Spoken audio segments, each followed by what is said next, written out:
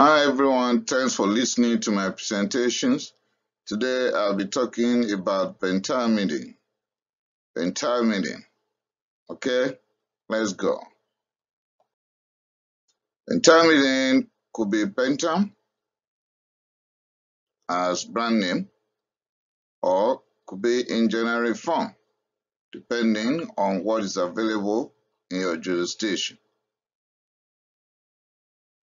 It belongs to a class of medications known as antifungal and antiprotozoal. It could appear in form of pentam 300 mg solution to be reconstituted for intramuscular and intravenous injection. Also could be generic at 300 mg solution to be reconstituted for intramuscular or intravenous injection.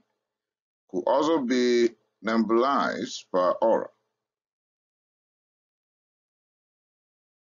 Uses. Pentamidine is pretty useful in handling Pneumocystis jiroveci pneumonia in HIV/AIDS patients and also in trypanosomiasis known as sleeping sickness treatment. Very useful as prophylaxis against PCP or PJP, that is pneumocystic pneumonia in the past. That's what we knew it to be. Now it is Pneumocystis jiroveci pneumonia. In oncology, pentamidine is very helpful as prophylaxis in hematopoietic stem cell transplant recipients. HIV-exposed or HIV-positive patients will benefit from pentamidine. Administration. No saline containing solution at all. In other words, we cannot use anything containing sodium chloride, either 0.9%, have normal saline, or 3% sodium chloride. No, we cannot use that here. When we have chosen the intravenous route, we should please administer that very slowly for almost 90 minutes to 2 hours. And when we choose intramuscular route, then it should be by deep intramuscular injection.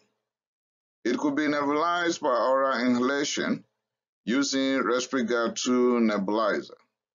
There is no subcutaneous administration here. In case of extravasation, that will warrant elevation of the arm or forearm that is affected. And of course, we will apply warm compress. Adverse reactions. Injection sites could develop pain, swelling, and abscess. There's likelihood of renal failure, rashes, hypoglycemia, hallucinations, raised liver enzymes, acute pancreatitis, arrhythmia, contact lens intolerance. Still on adverse reactions. In individuals with asthmatic attack or history of asthma, pentamidine could worsen the situation for them. So it worsens asthma. And there's likelihood of chest tightness. Because of these two side effects or reactions, you can place the patient on bronchodilator before the administration of pentamidine. There's likelihood of hepatitis, hypotension. Like I've said, if you administer via intravenous route, you administer very slowly. And of course, you watch the vital signs. And even giving it intramuscularly will not exclude the probability of hypotension. Hemoptysis, hearing loss. Still on adverse reactions, there could be night sweats, pruritus, and on physical examination, we could pick splenomegaly. Stevens-Johnson syndrome or toxic epidermal necrolysis could occur here. And when the EKG is brought, we could find changes in ST segment. Low level of magnesium will lead to tozadipine. Tozadipine would degenerate to ventricular arrhythmia. If it is polymorphic ventricular arrhythmia, it could degenerate to ventricular fibrillation if not corrected on time. And without defibrillation, ventricular fibrillation could progress to asystole. Without the institution of advanced cardiac life support, with code blue being called, the asystole could lead to the end of life for the affected individual, and he or she will end up in the morgue. Also, gait anomaly is present here, and anyone on pentamidine could have vomiting or nausea. Hepatomegaly has been identified in some. Eosinophilic pneumonitis could also occur, and the list goes on. Contraindications. Hypersensitivity to pentamidine isotonic or any component of the formulation will be a major contraindication. One is hypotension. Hypertension here could be very severe and could actually lead to death. So, when we choose the intravenous route, we must give it very slowly.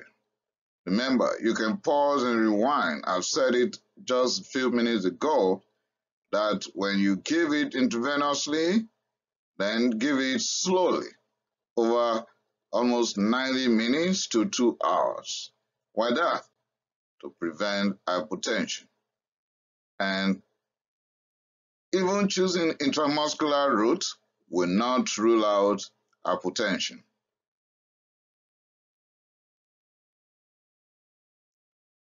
Still part of the warning is we should remember pentamidine could prolong QT. And prolonging QT means we'll be faced with tozadipine. Tozadipine could degenerate to ventricular arrhythmia. And polymorphic ventricular arrhythmia could degenerate to ventricular fibrillation. Ventricular fibrillation, if not defibrillated, could lead to asystole. Without advanced cardiac life support system instituted on time with code blue being called, the individual could end up in the morgue.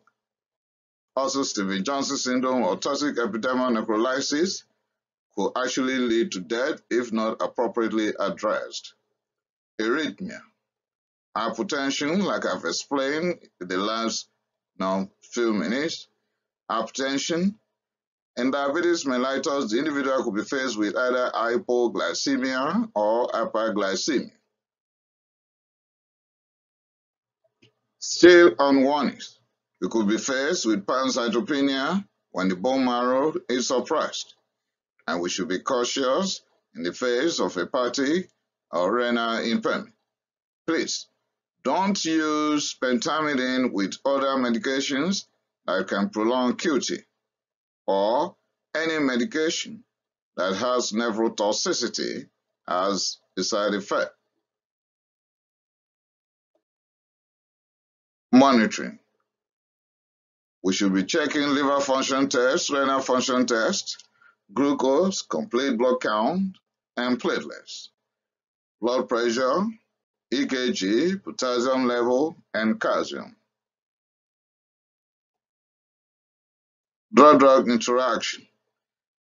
Since I will not be able to predict precisely what medications the patient will be on before being placed on pentamidine, or those ones that will be prescribed concomitantly at the same time with pentamidine, I will then leave this session to the discretion of the prescribing physician and the pharmacist in that jurisdiction or the clinical pharmacologist, because the list is pretty long. Examples of where we can use pentamidine are Pneumocystis jiroveci pneumonia treatment. And in that case, you can give 4 mg per kilogram intravenously once daily for 21 days. or you may choose 3 mg per kilogram intravenously once daily for 21 days. In trypanosomiasis, that is sleeping sickness, which is very common in West African zone of the world, you can give 4 mg per kilogram intravenously or intramuscularly once daily for 7 to 10 days. In HIV-exposed or HIV-positive individuals, you can give 4 mg or 3 mg per kilogram intravenously once daily for 21 days. In oncology, pentamidine is pretty useful in hematopoietic stem cell transplant recipients.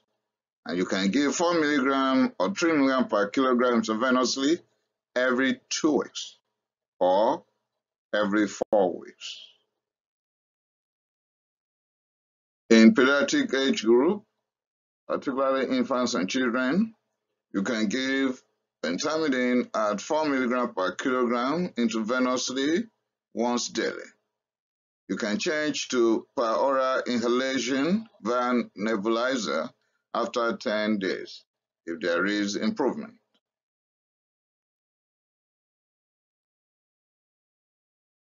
In pregnancy, pentamidine belongs to category C in pregnancy, which means you are going to weigh the merits and demerits, and then you have to monitor the pregnant woman.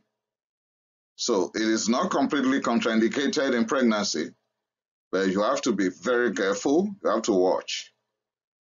Okay, with that, I've come to the end of this presentation. Please remember to subscribe, remember to share, and you can leave comments for me on my channel. I appreciate it.